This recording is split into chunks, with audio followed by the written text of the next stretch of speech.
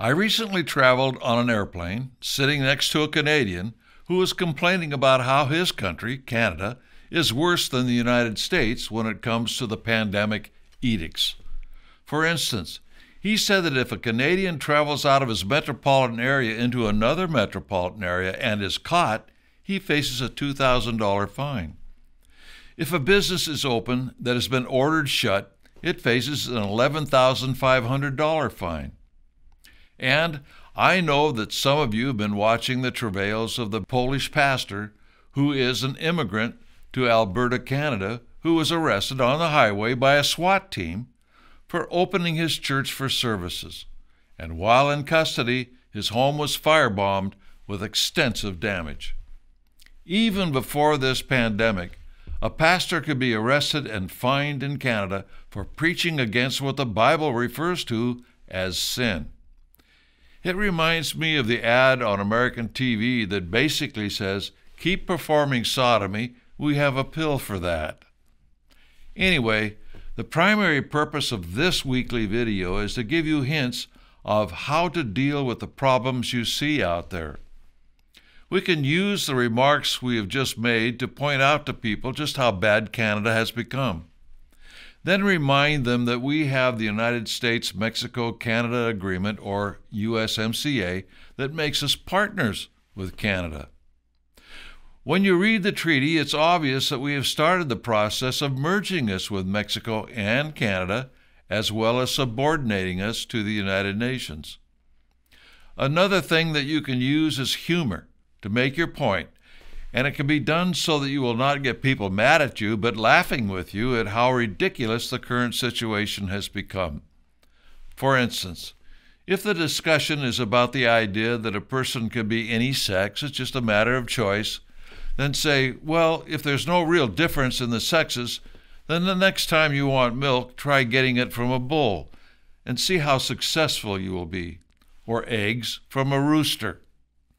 For those idiots who believe that 2 plus 2 is sexist and could also be 5, then say this: would you want to walk across a high spanning bridge built by a person who believes that 2 plus 2 is 5? They say that eating burgers and fries is not good for you. They are all full of harmful cholesterol, but the mayor of New York is willing to give burgers and fries away to entice people to get the COVID vaccine. Hey, if the virus doesn't get you, you can die of a heart attack from the cholesterol that's in the incentive. Have you noticed that the mantra regarding abortion is that it's your body? Except it isn't if you refuse the vaccine. Then it's the government's body. Seems a little contradictory. You have religious liberty to not use medicine if that's your religious doctrine, except for the vaccine. We've been taught for years that book burning by the Nazis was a bad thing, and we believe it, and why not? It meant that the people were controlled from reading books that told the truth, or at least told things in opposition to the Nazis. But now we have a situation in America where they may not be burning the books, but they're pulling them from the shelves and the internet. It's the same basic tactic used by the Nazis. We don't know what they do with them, take them to the landfill or whatever. We need to point this out to the people. It doesn't matter what the books say. We have to have free discourse or we live in a dictatorship. James Madison said essentially that free thinking is essential to liberty. And speaking of free thinking, there's been a lot of news about the fact that Bloomberg and his company have had a great deal of cooperation with the Chinese relative to what will be reported or how it will be reported. This is not news. In my book on China, we pointed out that the Chinese have had a great deal to do with how things are reported in American media over a year ago. They've done this by either bribing news services and personalities or forcing them to do their bidding by censoring the news in America if they want to do business in China, a huge internet market. So they do it. So the recommendation this week is to educate people by getting them to read and use humor where you can to put down the idiocy of the other side.